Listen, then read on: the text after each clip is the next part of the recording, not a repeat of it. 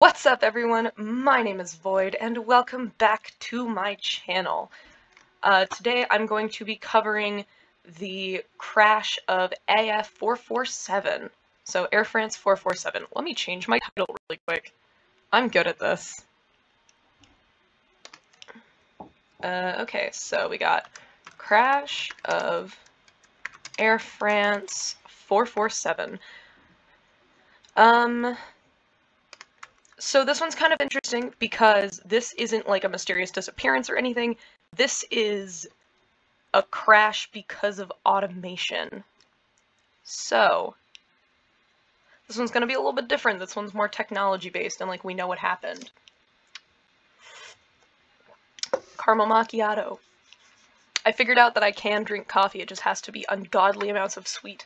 Okay, cool. Anyway, without further ado, let's get into it. So I did kind of skim through the first part. This is just kind of like incident report almost. So I'm going to start with automation on the flight deck. So commercial aircraft fly on autopilot for much of the time. For most pilots, automation usually ensures that operations stay well within safe, predictable limits. That makes sense. I can see why that does that. Pilots spend much of their time managing and monitoring rather than actively flying their aircraft. Interesting. I mean, that doesn't surprise me. Actually, you know what? Managing and monitoring, that reminds me of a story that one of my professors was telling us. So we were talking about, oh no, I don't remember what kind of plane it was. It was some kind of plane, and basically they needed 3 computers to be decision-making, and they all had to make the same decision. Like, so basically it was kind of like a democracy of 3 computers, and they would all vote on things, and they had to vote the same way. And if one of them differed, then that one would get, like, removed from the voting process, and it would, like, no longer be part of it.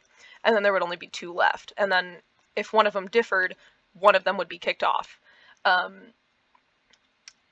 here's the thing. In that plane, you had those 3 computers. If one of them got kicked off, what they said was, you stop, you land immediately regardless of what you're doing, and then if the second one gets kicked off, eject. Just straight up eject. Gone. Go. Bye.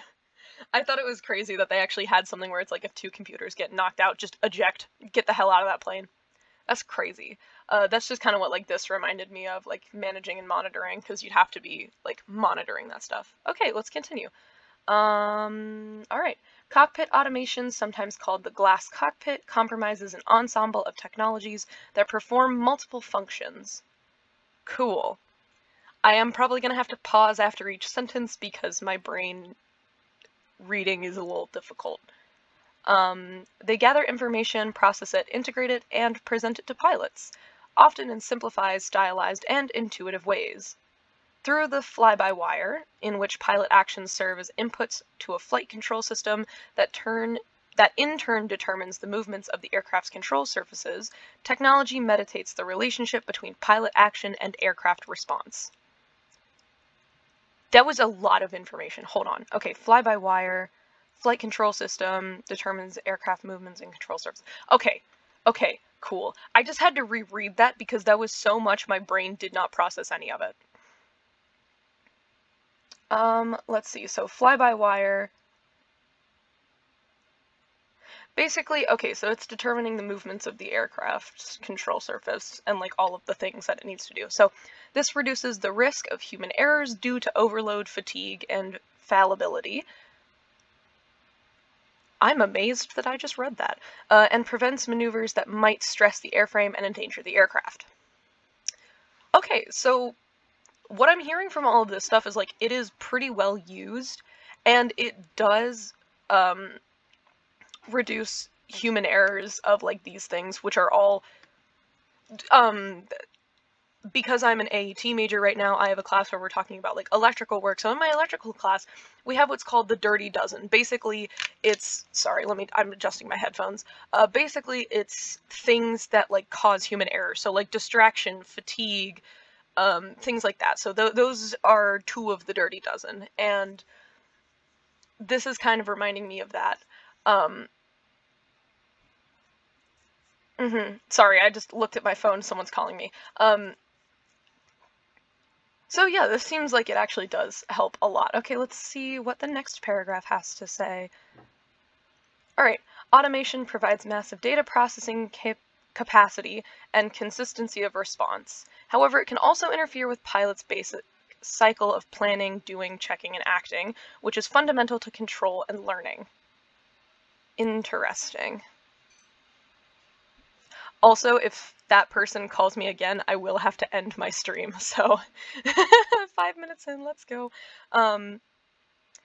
If it results in less active monitoring and hands-on engagement, pilots' situational awareness and capacity to improve when faced with excuse me. When faced with unexpected, unfamiliar events may decrease. So basically, by having this automation and like less engagement with it, pilots aren't gonna do as well if like something fails and they have to fix it manually, is what I'm hearing from this. So this erosion may lie hidden until human intervention is required. That's, yep, okay, so I was right on the money with that one. For example, when technology malfunctions or encounters conditions it doesn't recognize and can't process.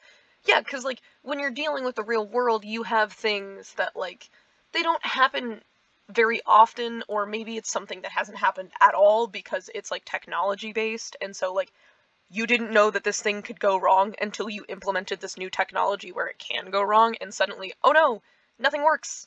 Oh god, what do we do?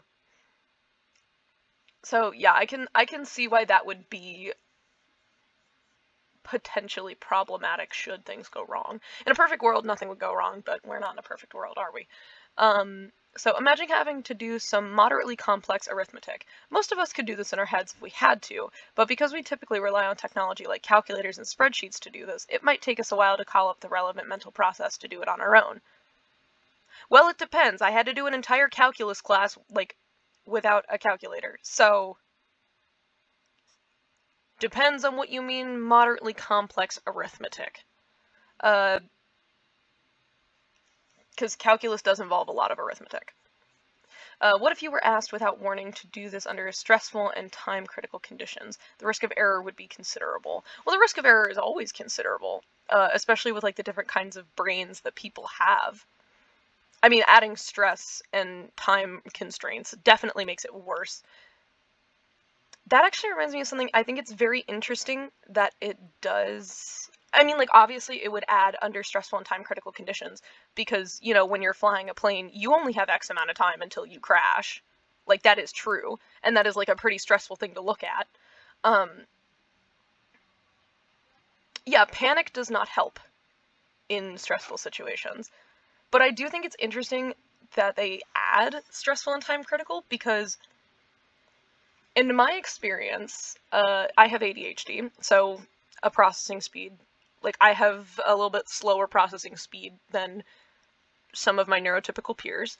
One thing I've noticed is that when it does come to particularly stressful conditions, or things that would get people panicking, as long as it's not like, oh, solve 872 times 736 divided by 6,327, as long as I don't really have to do that under a stressful and time-critical condition, or something along like that, where it's like, okay, in this time frame, you have to, like, get to this place, do this thing, complete this certain task. I've noticed that I'm much better at doing that than some of my peers, because I don't actually know why. But I've kind of noticed that, like, difference between people with ADHD and my friends who are, neurotypical. Or, like, honestly, just difference between neurodivergent and neurotypical. Like, that's something I've just noticed in my experience. Like, I'm better at stressful, physical problem solving than some of my neurotypical peers. I don't know, I just thought that was interesting. Assuming I know what I'm doing. If it's like, fix an engine in X amount of time and I know what I'm doing, I'm gonna do it faster than some of my peers. Which is weird, because I have a processing disorder. Anyway, that was a little bit of a tangent, sorry about that. This was a challenge that the crew of AF447 faced, but they also had to deal with a certain automation surprises, such as technology behaving in ways that they did not understand or expect. That's a problem on the engineer's side. personal opinion, the engineers should have briefed them on, like, everything that can possibly go wrong. Because, like, you have to do those things at the beginning of flights where it's like, if the plane crashes in water, here's where you can find the life jackets, and here's, like, things in the aisle. Well, I've been on a plane enough times that I could probably recite all of it from memory. Or, like, you can use your seat cushions as a flotation device. Children under, like, X amount of pounds have to get it from this specific place in order to have a life vest that actually, like, works for them and isn't way too heckin' big.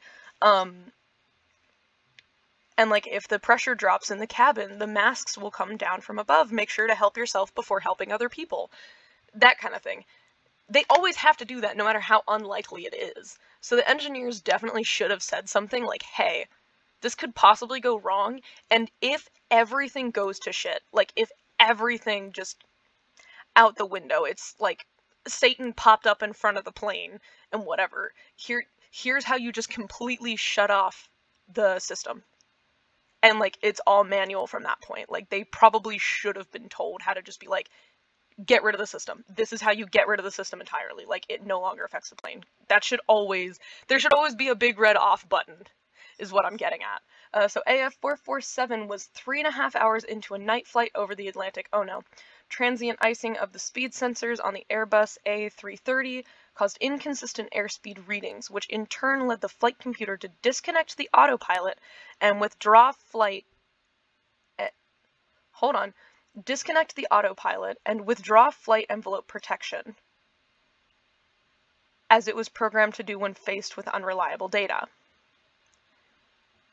The startled pilots now had to fly the plane manually. Okay, so it shut itself off. That's an interest... Okay. A string of messages appeared on a screen in front of the pilots giving crucial information on the status of the aircraft. All that was required for one pilot, Pierre Cedric Bonin, I'm trying, to maintain... That sounds very French. This sounds very French. I was a French student for 3 years. Pierre is very French. To maintain the flight path manually while the other, David Robert, diagnosed the problem. But Bonin's attempt to stabilize the aircraft had precisely the opposite effect. Oh no! This was probably due to a combination of being startled and inexperienced at manually flying at altitude. How could you possibly be inexperienced at manually flying at altitude? Is that not part of the training that they have to go through? Because I feel like if it's not, it absolutely should be. I'm gonna ask my pro flight friend about that later. You know what? On one of these, I might read through this again, and I might get one of my pro flight friends to, like, read some parts of this and be like, okay, do y'all learn about this or not? Like, what's going on here? What are your thoughts on this? That would be interesting. Okay, so this is probably due to a combination of being startled and inexperienced at manually flying at altitude and having reduced automatic protection. This is why I don't drive with cruise control on. I know that's completely different, but this is why I don't drive with cruise control on. Like, I don't want to get too comfortable. At higher altitudes, the safe flight envelope is much more restricted than at lower altitudes, which is why pilots rarely hand fly there. Okay, so that makes sense. At least they're kind of, like, explaining things. He attempted to correct a slight roll that had occurred as the autopilot disconnected, but overcorrected. That's how they get you. That's how they get you. That happens in cars, too. Causing the plane to roll sharply left and right several times. I want to know what was going through the passenger's head. Like, the passengers' heads. Sorry, there was more than one person. Because, like, imagine just, like, your plane just, like, knocking you around and stuff like that. And I guarantee some poor bastard was in the bathroom. Somebody was in the bathroom. As he moved his side stick from side to side. He also pulled back on the stick, causing the plane to climb steeply until it stalled. Oh! And began to descend rapidly, almost in free fall. Yup. he put the... Actually, it's really interesting that now I know what stalling means, because so basically what happened is because the plane was climbing steeply, he put the angle of attack too high. So basically the wings were pointing too high upwards, and so the air was no longer flying, like the air was no longer gliding smoothly over the wings, and it was getting all turbulent. And now it's no longer creating lift. That's what it means when it stalls. It is no longer creating lift. Like, the air is not doing what it's supposed to keep the plane in the air. That is extremely problematic. That is what causes a lot of plane crashes. Neither Bonin nor Robert, nor the third crew member, Marc Dubois, the captain, who entered the cockpit 90 seconds into the episode, recognized that the aircraft had stalled despite multiple cues. Oh dear God. How do you not recognize that it stalled?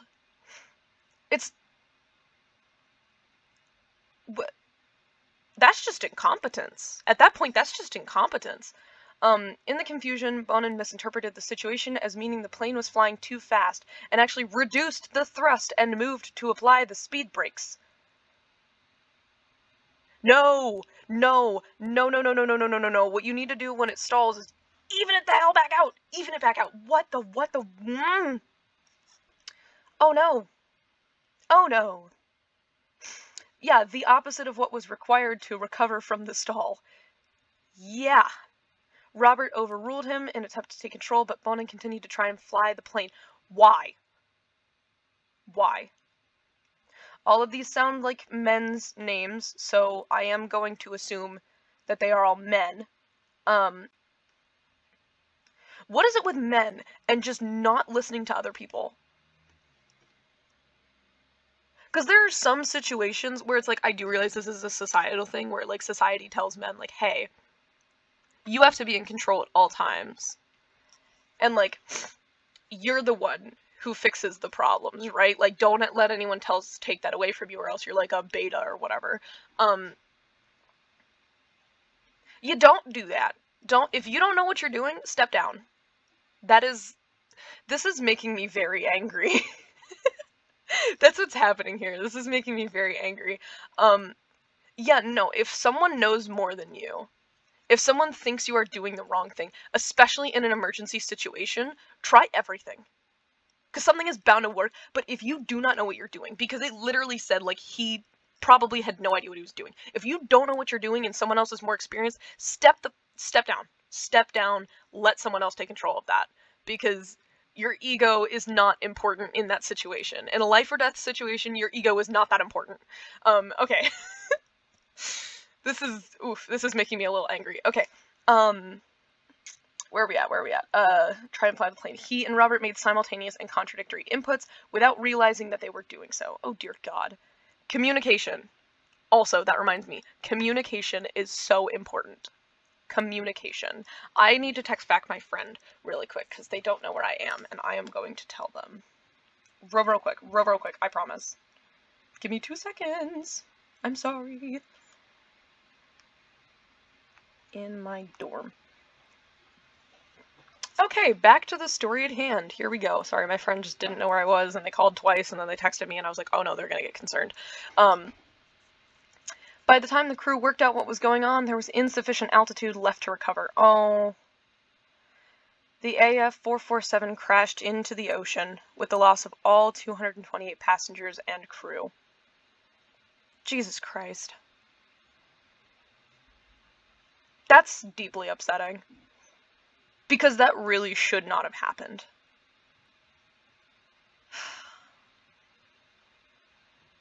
That really had, like, no reason to happen. Like, the computer was fine. It was... To be completely fair, it was, like, entirely, pretty much... Looking at the situation from the information that I have here, looks like it's entirely this guy's fault. He messed up. This guy messed up. Not to speak ill of the dead or anything, because I know that's generally frowned upon. But this guy messed up. Like, he should not have continued trying to fly the plane. He clearly did not know what was going on. Like, you know what? After, where does it say it? After, like, this whole thing, after, like, causing the plane to roll and then steeply causing the plane to climb steeply and stalling it. Like, he should have known, if you climb too steeply, if you make the angle of attack too high, the plane is going to stall.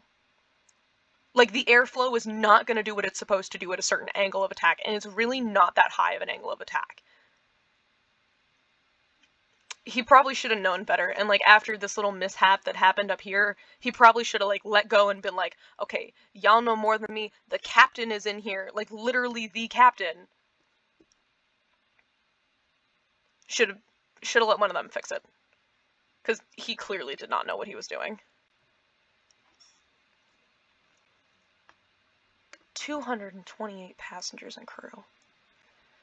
That is deeply upsetting. Okay, the AF447 tragedy starkly reveals that interplay between sophisticated tech and its human counterparts. Yeah. This begins with the abrupt and unexpected handover of control to the pilots, one of whom, unused to hand flying at altitude, made a challenging situation much worse. Like I said, he should have given it to one of the other pilots. Or the captain, or someone else, because he, just based on what he did, like the fact that he made the plane list from side to side, and he stalled the plane, he should have given over control to someone else. And the thing is like, the other guy, what was his name? What was his name? David Robert? Should have given it to Robert. Should have let, like, Robert or Dubois handle the situation. Because he didn't know what he was doing. I would also like to point out, like, this is just my take on the situation, like, based on the information presented. I'm sure there were a lot more things that were happening in the moment that, like, no one knows, because none of us were there. And I'm sure there's, like, a lot more things that, like, forensic engineers who were looking at it know. I'm sure there's so much more to this, but just, like, based on the information I have, my conclusion is Pierre should not have continued flying after doing the thing. Like, the other two probably... I mean, the other two probably did know, like, oh god, this guy doesn't know what he's doing. Because, yeah, it literally says that, like, Roberts tried to take the controls, like, from him. Also another thing I'm getting at from this is more simulation training. Do this in a simulation where no one can get hurt. They probably do. That's probably definitely been implemented since this happened. Simulation training. I would also like to do simulation training anyway.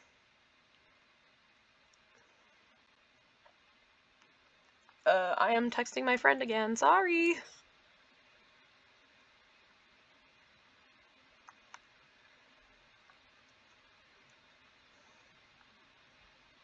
No, done in a bit. There we go. Okay, cool. Sorry, I'm like trying to do 12 things at once. I'm doing great.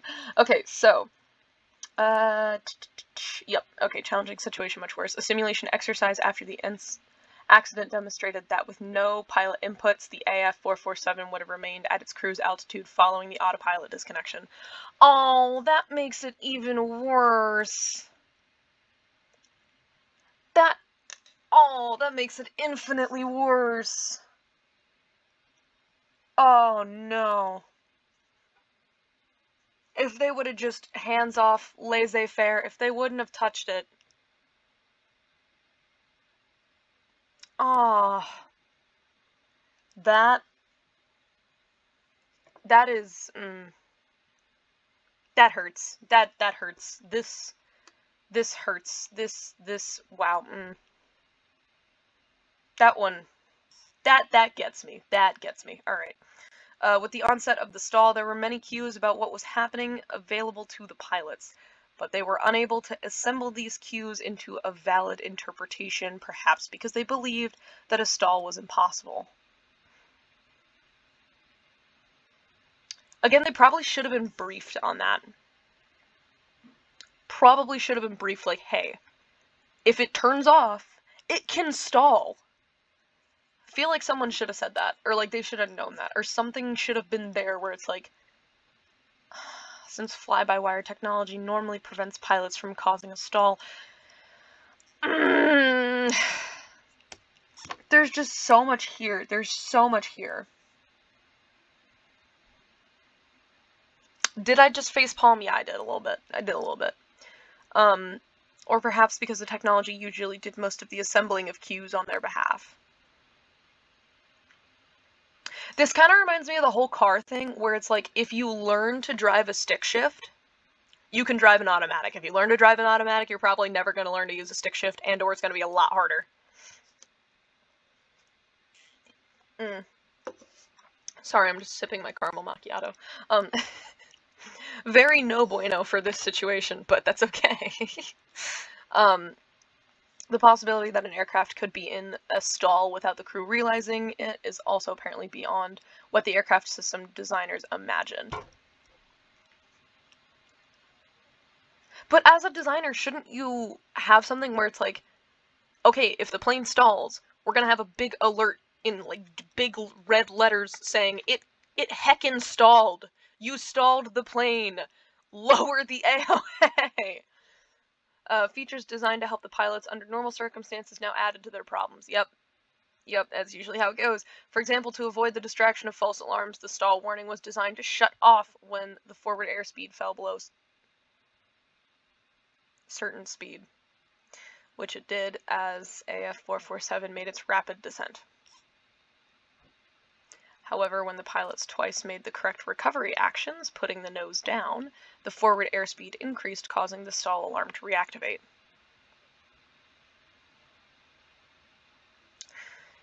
So how did they not realize that the stall was happening? Because they had the stall alarm. They did. At certain points, they did. All of this contributed to the pilot's difficulty in grasping the nature of their plight.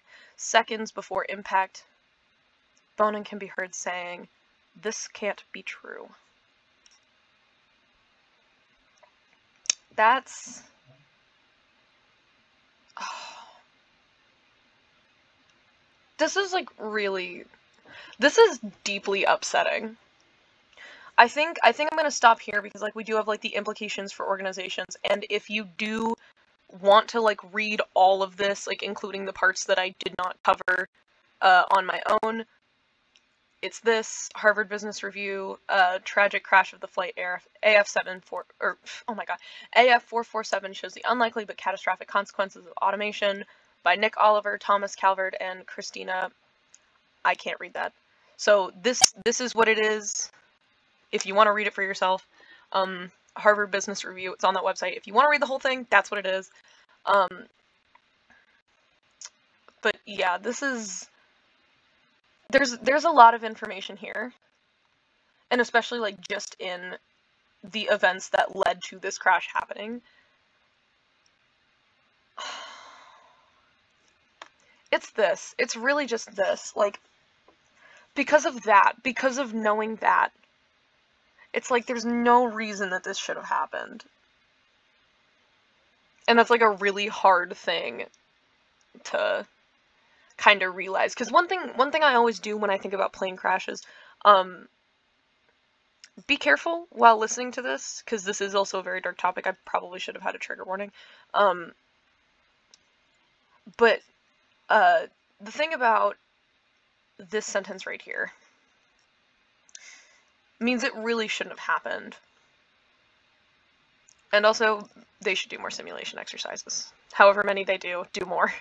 Do more. Yeah, goodness gracious. And one thing I always think about whenever I hear about, like, plane crash stories is that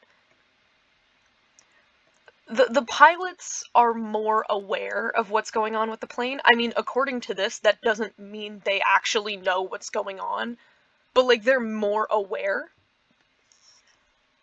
What was going on in the heads of the passengers? Like, the plane just starts rocking back and forth, and then it goes up too high, and then suddenly it's almost in a free fall. Because it said, like, he brought it up too high, so it was almost in a free fall. Like, yeah, almost in free fall right there. What was everyone in the passenger part of the airplane? What were they thinking? What was going through their heads when all this was happening? And there were probably kids on board. Like, they don't say that, but there were probably kids on board. This is all very deeply upsetting.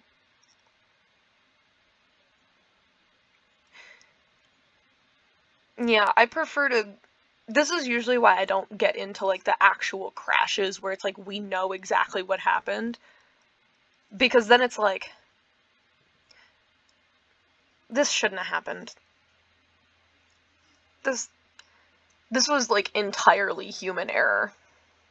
This was quite literally entirely human error. This was not the fault of the technology, really. It was the fault of, like, the pilots being unprepared for this kind of situation.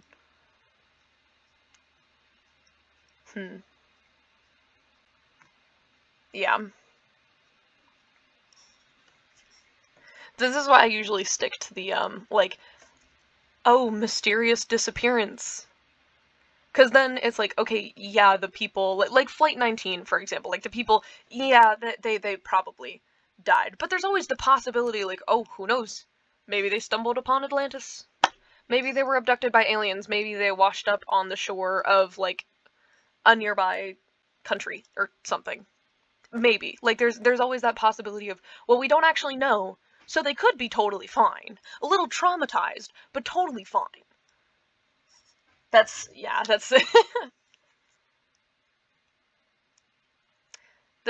this is a lot harder, because it's like, these people did die. There is no question about that, and there is no question that it was the pilot's fault. Like, actually, you know what?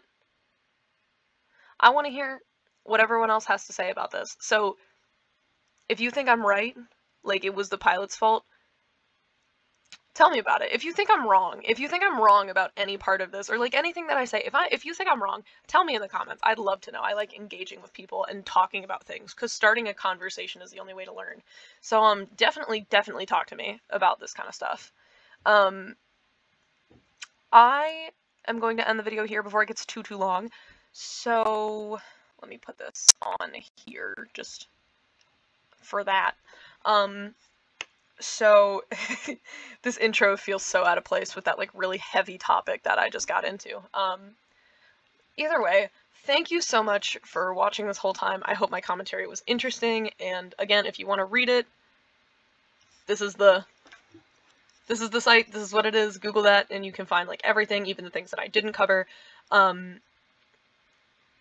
If you like this content, hit the like, hit that subscribe, hit that follow, depending on what you're on. It means a lot to me, really helps me out, really tells me that, like, I'm going in the right direction with content, people want to see this. Other than that, you know what? Have a great day. Go out, have a good day, get outside, breathe some fresh air. It's really cold for me right now, but get outside, make sure to eat food, do all that good stuff, and I hope to see you in my next video. Void, signing out.